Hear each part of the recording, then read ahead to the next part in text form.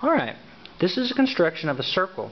You'll notice my compass has a fixed point and a lead point, and the distance between these two represents the radius of our circle. We can change the radius of this circle by rolling the center dial one way or the other. One way makes it larger, the other way makes it smaller. Now I've found that it's easiest to construct circles or arcs of circles by holding my compass like so and at a 45-degree angle with the paper. I've also found it easier when constructing circles to spin the paper instead of trying to rotate the compass. So you might want to have your work area clear of obstacles. Watch. We have a center point.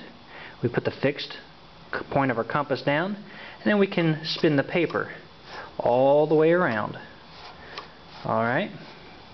See? Nice, beautiful circle.